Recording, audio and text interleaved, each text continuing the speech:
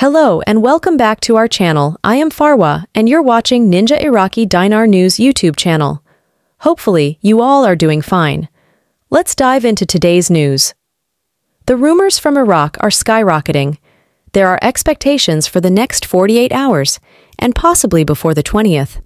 While I cannot confirm if it will happen on the 20th, I strongly believe it will occur within the next few weeks. Banking contacts have indicated that we are really close. Let's see what happens. But remember, it's essential to stay grounded. We all know this is inevitable.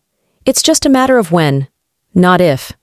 According to a recent article published in Iraq Today, the country is experiencing its highest level of foreign reserves in its financial history.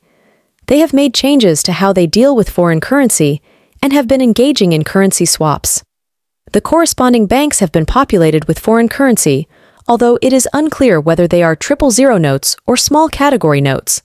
Nevertheless, this development is quite exciting. Additionally, an advisor to the Prime Minister of Iraq announced that they now have the highest levels of foreign reserves in their financial history. Starting from January 1st, citizens of Iraq will no longer be able to use any foreign currency except their own. The country's currency has been deemed worthless, as efforts have been made to curb terrorism, counterfeiting, and those individuals in parliament who were plotting to take over again, similar to Iran. The ongoing monetary reform education program in Iraq seems to be a great success. Local news in the region has reported that the parallel market, or black market for currency, has been defeated.